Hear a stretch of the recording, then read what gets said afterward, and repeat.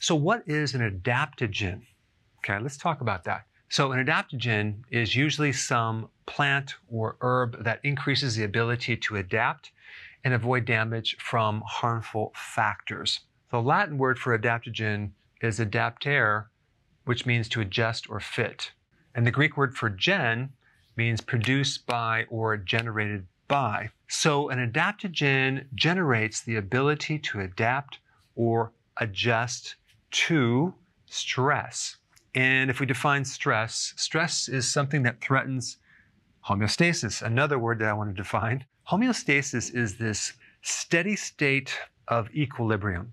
For example, different fluids have different pHs in your body. You have a normal temperature, 98.6. You have normal pulse rate that should be maybe 72. You have blood pressure, 120/80. You have blood sugars, which is usually about 82.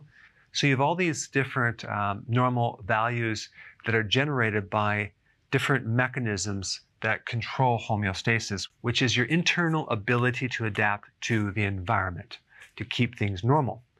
But when you actually have stress and it pushes some of these factors out of balance, for example, when your stress and cortisol goes up, an adaptogen can bring that back to normal.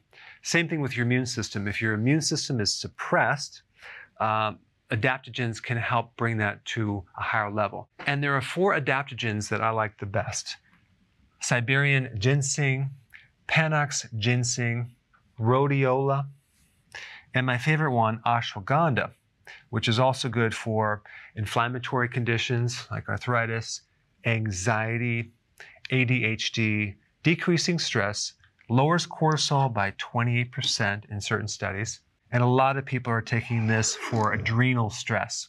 So in summary, an adaptogen just basically brings you back to the normal level. All right, thanks for watching.